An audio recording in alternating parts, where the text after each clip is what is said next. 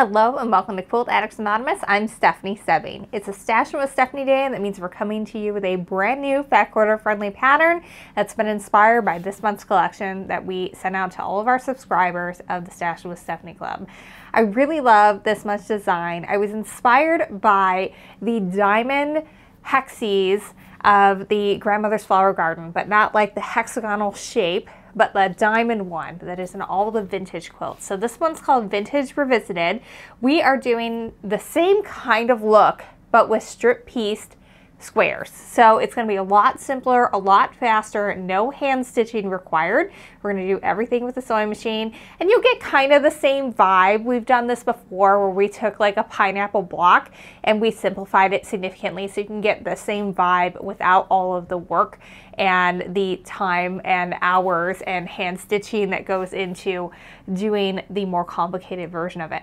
But this one is going to be a really fun one to use it with. We've got Pippa Shaw's Arcadia this month. It's a very bright and fun collection from her, so it really, and there's florals in it, so it's going to evoke that diamond grandmother's flower garden, you know, elongated diamond look. It's a perfect one. The digital version of this just looks absolutely fantastic, so I cannot wait to make it with you guys here today. All right, before we get to take a peek at the fabric and also learn on this tutorial, we're going to talk a little bit about Stashin with Stephanie. It's a subscription club that we have here at Quilt Addicts Anonymous, and we have got about 800 members in it now. And each month we send our members 10 fat quarters from that month's collection. And 10 fat quarters is not quite enough to make a quilt, but it is a good amount to make a quilt or to get you started. You can use it to just put in your stash to make maybe a baby quilt or two, or just, you know, hang on to it until you find the perfect project for it. That's fine. You don't ever have to get any additional fabric, but if you choose to, we design a pattern that's been inspired by the fabric, and we use all of the SKUs in it.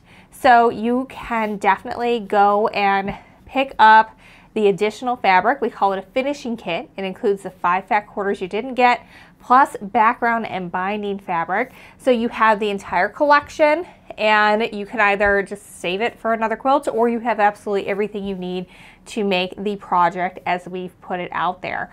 Super fun. People really enjoy it. You get a discount both on the subscription, you get a discount on additional fabric that you purchase for being a member of the club, and then also you get that free pattern every month, plus access to all of our previous Stashin with Stephanie patterns. It is a lot, so it is a large value that you get right away. You get access to those patterns, and then you also get 30% off my fat quarter books, Fat Quarter Patchwork Quilts, and Fat Quarter Workshop. Fat Quarter Workshop is and was and still is a bestseller, so that is a good one to have. But I say this every single month. Every single month we get questions about it. So the way this works is everybody who has a subscription payment in June will have their bundle ship around the 20th of July. We do this for 2 reasons. 1, so we can make the correct amount of bundles, and 2, so that way everybody gets the same chance at getting additional fabric, because when we put this out to our members, the fabric can sometimes go really fast and sell out. So we want to make sure that everyone has the same opportunity to get additional fabric, a finishing kit, maybe some background or some backing, or maybe additional fabric for borders, or maybe you just really love the collection and maybe you don't want to do that project that we've come up with, but you have something else in mind and you need some fabric for it. You can get that, you can get your discount on it, but it wouldn't be fair if we sparse it out all over the place. It's got to all go out at the same time. Everyone needs the same chance to get additional fabric. So our members get a 24-hour head start on that, and we do sell out sometimes. So before it gets to the general public watching this on YouTube or in our email list. So it's a great club to be a part of, especially with, you know, inflation. It has hit the fabric world too, people. So if you are trying to quilt on a budget and trying to hang on to prices from like 2020, you can save 20% on your Stashin with Stephanie additional fabric purchases if you are a member of the club only. So that's a great way to maybe keep your quilt budget quite what it used to be before everything was so expensive. But anyway, so that's the deal. Go check it out over at shop.quiltaddictsanonymous.com. You can see the collections that we have featured in the past, so you can get an idea if you like my style and what I'm picking for you guys. You can also see all the patterns that we've done over time, so you can see if that's something that you're vibing with. But it's a fun place to be, and you can really have a lot of fun with it. We have a lot of people who do. All right, let's get into Arcadia. We're gonna take a peek at that, and then we're gonna get into this quilt that is totally strip-pieced, goes so fast, it's gonna be awesome. So this is the third time, I believe, that we have featured Pippa Shaw for our Stashin with Stephanie Club. And every time we featured her, the fabric has sold out. It's just such bright, cheery, fun fabric. Perfect for working on in the summertime, or also if you just need a pick-me-up, because it's fun. It's gorgeous, I love it, but it's definitely modern and contemporary.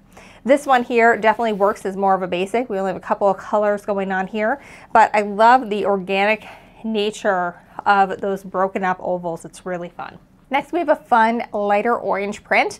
Really, again, only a couple more colors, and it looks like florals coming out, just a really basic minimalist flower coming out with little star buds at the points, but really fun. Here we have that same print that we started with those ovals with the stripes in them, just this time with more of an orangey pink background. Now we're into one of the really eye-catching, fun, feel-good prints. We have lots of really fun florals on here, lots of different colors of pink, orange, and yellow. It really ties together what we've seen so far with this pink, purple, orange colorway. Later we're going to get into more of a blue teal colorway, and I just love how this one turned out. It's really fun. Here's that, a little minimalist floral bouquet again, this time with a kind of white cream background. This could work really well as a background fabric. We're not using it for this quilt. We're going to use a different basic that Figo has, but it is really fun, really pretty. This one is like, so, I don't know, it's giving me 70s vibes a little bit because of the fun, or maybe 80s, with the fun color combination here, and it's just a bunch of stripes. It looks like marker stripes that you've just put on there. It's a little thicker in one end than another. But again, we're doing a great job of tying in the colors that we've seen so far. This one will make a really fun binding. All right, we've got another really large floral here. You could consider this a basic as well because we're not dealing with a lot of different colors here, but it is kind of a bigger print, and it is definitely some good contrast to the petals in the background. So it's just a fun one. This one also looks like clusters of flowers, and really, again, we're not dealing with a lot of different colors here, so this also could work as a basic, but when you combine it with everything else we've seen so far, it really helps to accentuate everything we've been looking at, make it look really pretty. All right, this is the last of that pink, purple, orange colorway, and we have some really cute little petals coming off of a hanging tree. It looks really pretty. All right, now we're moving into the blue teal colorway. We're starting with that spray of bouquet of flowers. That's really that tiny scale print, this time in blue. Here's that larger floral again in a more electric blue. Here's that really fun stripe print again, and while there is a hint of peach in here, it is mostly reading blue.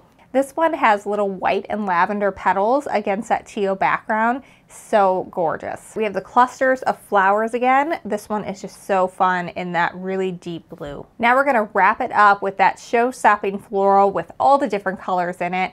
I just really enjoy it in this really deep background. It makes all the florals pop, and it is gonna be really fun to use with this. Now, because there aren't like big, like, look at me prints like this one, and this one obviously is. This is a great collection to use when color matters in your quilt. We've done that several times before with Pippa Shaw's collections where we use the color to help transition the block. And we're going to do that again today, where I'm going to start in the center of the block with these lighter prints, and as I work out further, we're getting to the deeper, darker blues. So pay attention to that. You don't have to do it exactly that way. You certainly can mix it up. It's your quilt. You can make your own decisions. But if you want to have yours turn out like ours, just pay attention to the placement of where you're putting your strips of fabric, and you can follow the guide in the pattern if you're looking to how to make that work for you. All right, so I'm gonna go and cut these up, and we're gonna start sewing.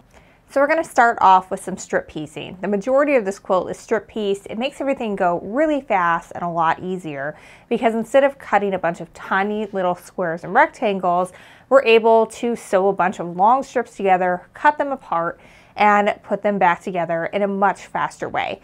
If you guys have followed me for any length of time, you've probably seen this technique before. It's kind of our thing to make complicated looking patterns look a lot make them go a lot easier. So this is probably a refresher for a lot of you, but if you need one, here we go. All right, so I'm starting by laying out everything for my row A.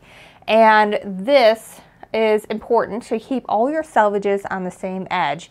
Some fabric companies have really thick selvedge prints and it can eat up almost an inch of your usable width. And we want to make sure we have 21 inches from where the print starts to where it's cut off at the fold. You can see some of them are a little longer, some of them are a little shorter, but if you start with all your selvages on the same end, then you're not gonna lose an inch over here and maybe an inch over here because we wanna make sure we've got enough when we start cutting everything apart. All right, so I've got these laying out. I'm just gonna flip them right sides together and I'm just going to do both of these at the same time. We're just gonna stitch a 1/4 inch seam down both sides where we were joining these. All right, so we're just gonna grab that strip. We're gonna put it under our presser foot. And I've got the edge lined up with my presser foot so I can sew that 1/4 inch seam. And I don't ever pin this. What I do instead is I just kind of pull it up and make sure my lines are together and then put my hands on top to kind of hold everything together. And then I'll let the feed dogs pull that up. When I can't hang on anymore because my fingers have hit the top, I just repeat until I've made it all the way down my strip.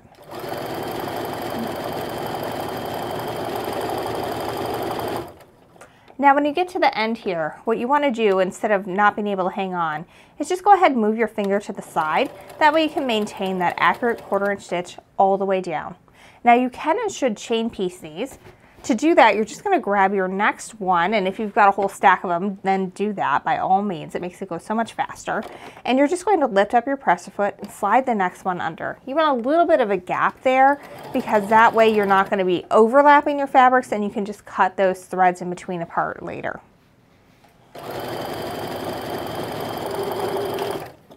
Now it's totally normal for your strips to not be the same length. This one's ending here and this one comes way further out.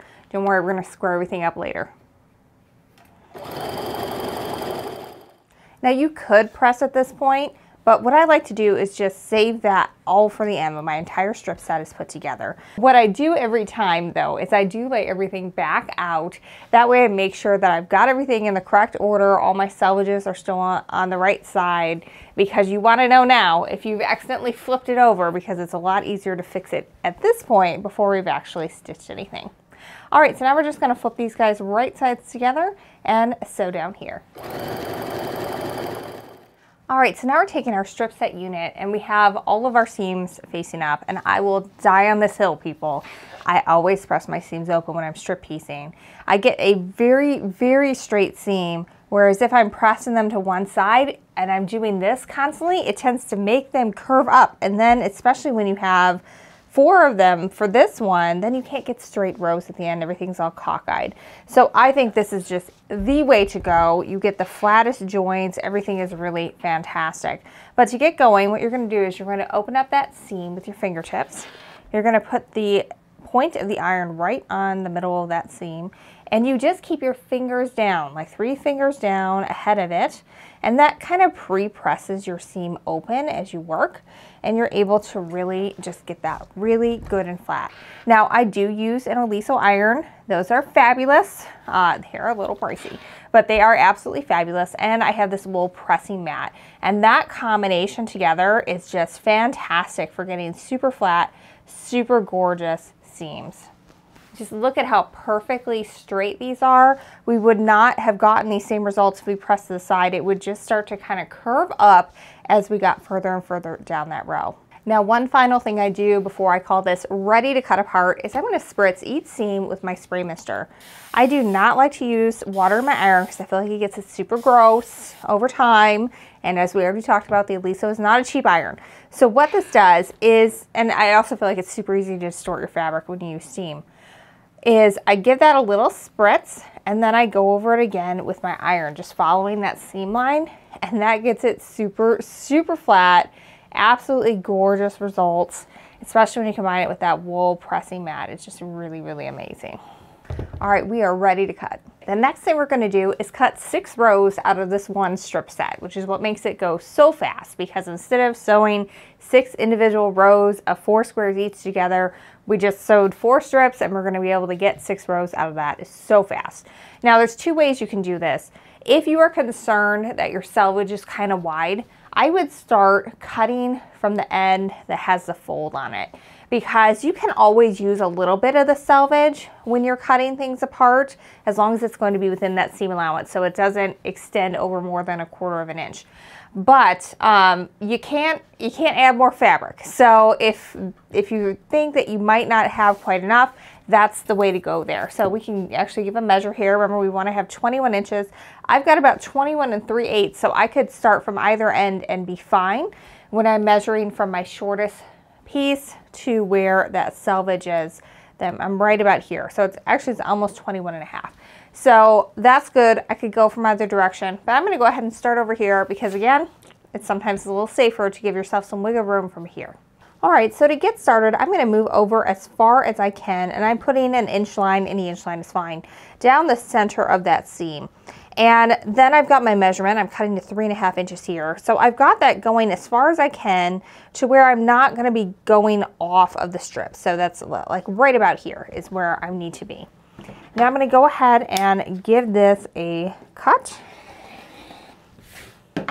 Now for this first one only, we need to flip it around and we got to even out that edge. So we're going to flip that around. This is called squaring up. We're going to again put an inch line right down that center. Now we want that 3 1/2 inch exactly on the line that we just cut, and we're going to trim. Oops, that happens sometimes. You get a little off. I cut like a little sliver out of here, but it's fine. It'll be in the seam allowance. It's not a big deal. If you did get super off, again, that's why we're starting over here. So we got some wiggle room down here. So it's all good. It'll be fine. All right, so I'm going to put this over here for now.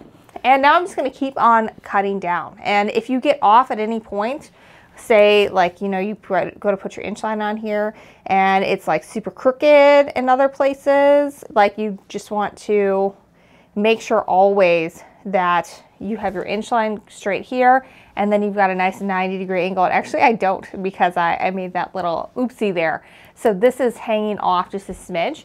So we're just gonna square it up again. It's not a big deal at all. You don't want to have to do it for every single strip piece unit that you do, or you might not have enough, but one here or there is totally fine. So I'm gonna go ahead and cut the rest of this. Square it up again for my little wobble earlier. Then just keep working my way down.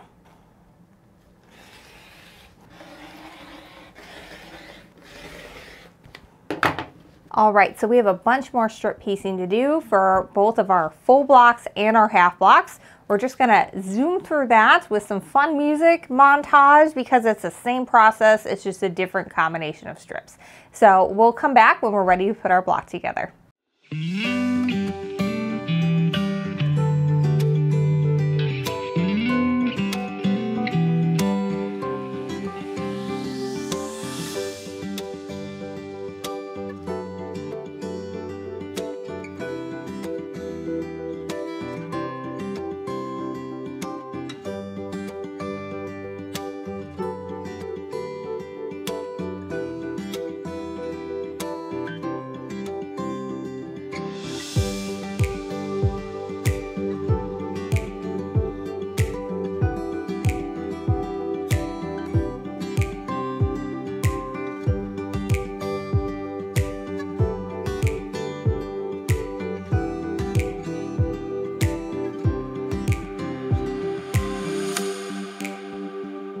All right, so we have 2 kinds of blocks to put together. We have whole blocks and half blocks, because the setting is a little offset.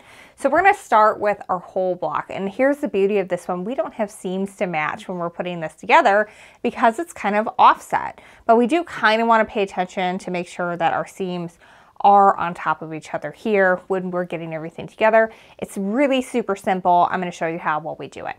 All right, the first thing we're gonna do is we're just gonna start by placing our fabrics right sides together.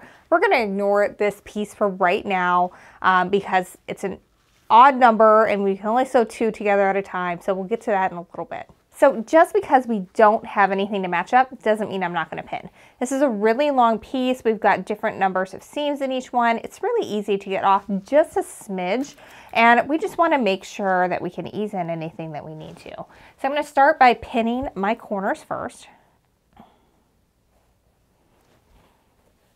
And then I kind of just spread that out so that way my center is mostly in the center there.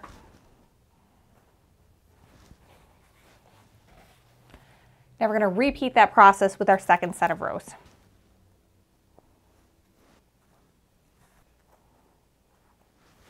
All right, now we're going to take and sew these rows together using our standard 1/4 inch stitch.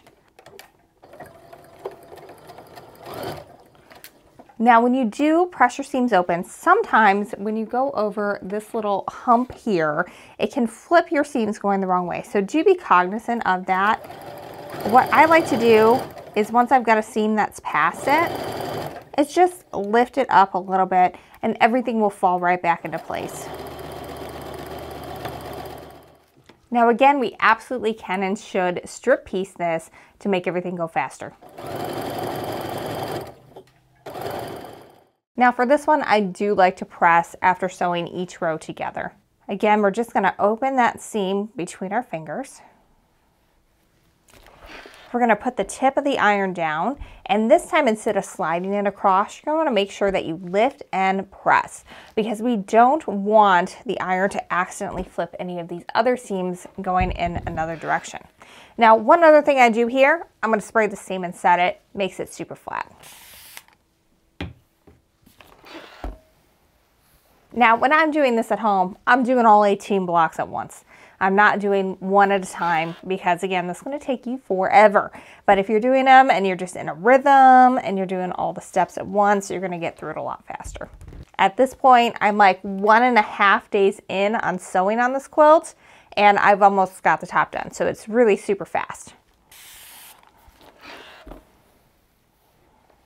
All right, it's coming together. So for this one, I'm going to go, I always like to get the 3rd row attached to a 2Z as I feel like it's easier to manage under the sewing machine when you're doing that as opposed to sewing 1 row onto one that's already like a full block size. So for me, I like to do it that way. So I'm going to go ahead and pin this together, stitch it, press it, and then do the same with this seam, and then we've got a block together. All right, there's one point that I have to tell you guys. So in order to make sure that all your center seams are nice and lined up, this is all you have to do. When you get to this step, and you can see the rows alternate, every other one's got a seam going straight down the center of the row. So when you have one where it's going to overlap like this, you just want to make sure that the center of that seam is lining up with the center of the seam that it is touching below it. And as long as that's fine, pop a pin in it and you're good to go. It'll be just fine. It might shift a little bit, but it will not be visible to the naked eye when you actually go and do it.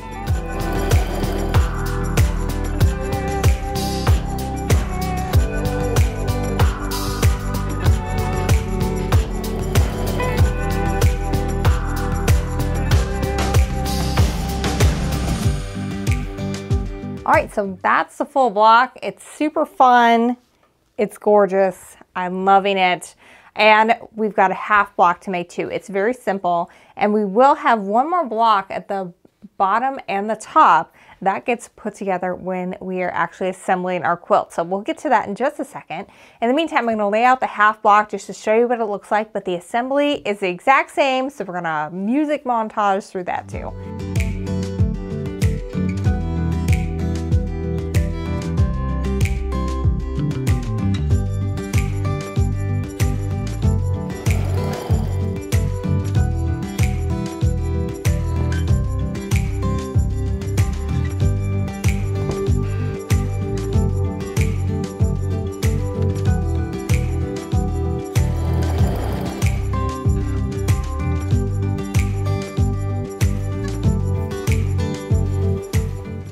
All right, so I've grabbed some block and sashing components so I can kind of talk you through what happens when you sew this quilt together. I mentioned before that there actually is going to be another top to this that gets sewn on when we sew our sashing together. So you can see this all really clearly in the diagram for this. Again, it's called Vintage Revisited. You can get it on our website, shop.quiltaddictsanonymous.com.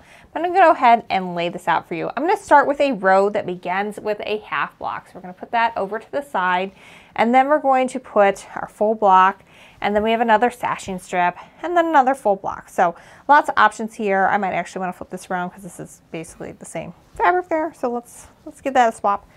And you know, you make your choices, because then if I do that, then these are the same on the top and bottom.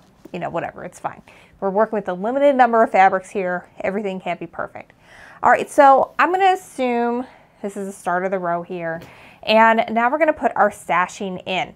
So what we're going to start with, if I can find it, is a little sashing rectangle. So this is referred to in your pattern diagram and your cutting instructions. We're just going to put that up top. You'll notice it is the same width as our half block. That's important.